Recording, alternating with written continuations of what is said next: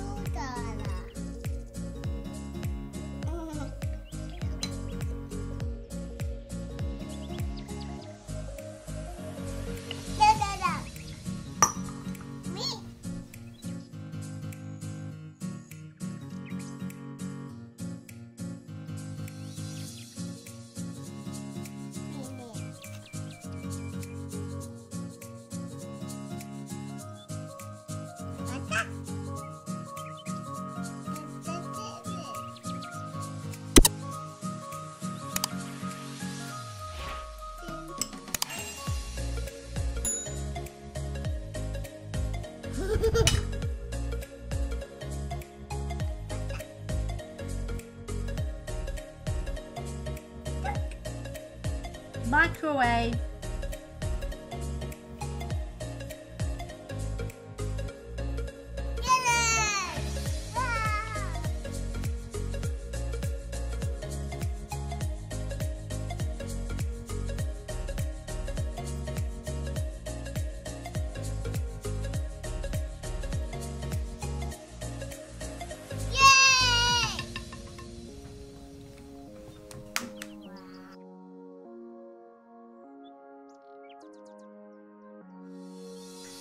Krista's turn?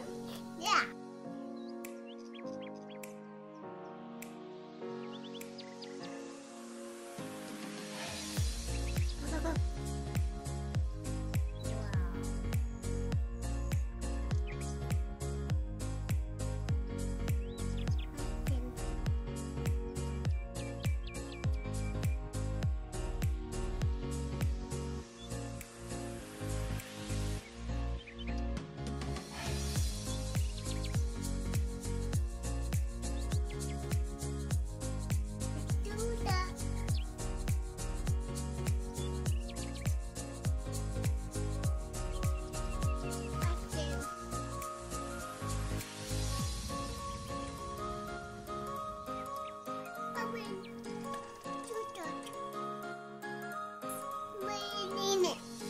Good girl.